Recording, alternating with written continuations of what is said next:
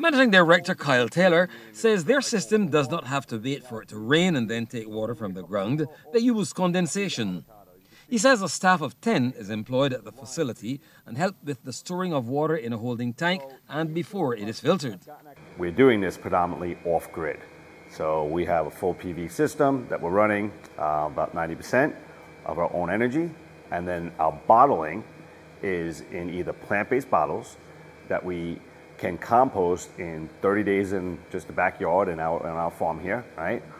Or they can be put into a landfill safe. So there's no plastic in the bottles. They're 100% made out of corn.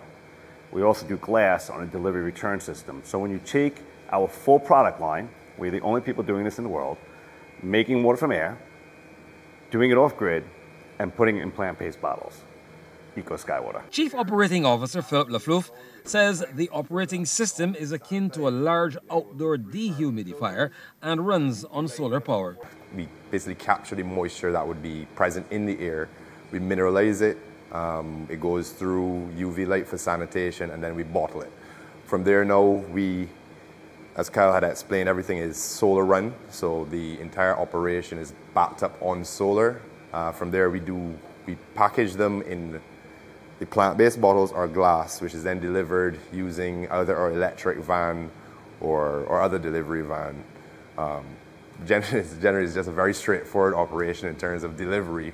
Sanitation is high on the company's priority list, and the water company technical official gave details of the plant and the production. This bottle would go on here and it would spritz the bottle with water with ozone within it to sanitize the bottle right before bottling. So it's basically like a high pressure spray. It's going to hit the bottle to wash out if there's any dust or anything within it, but it also has ozone within it to sanitize it.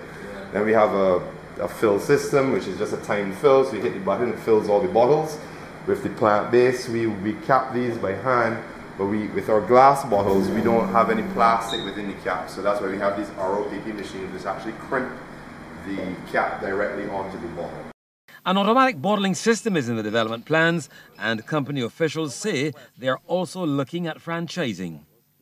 Trevor Thorpe for the Business Report.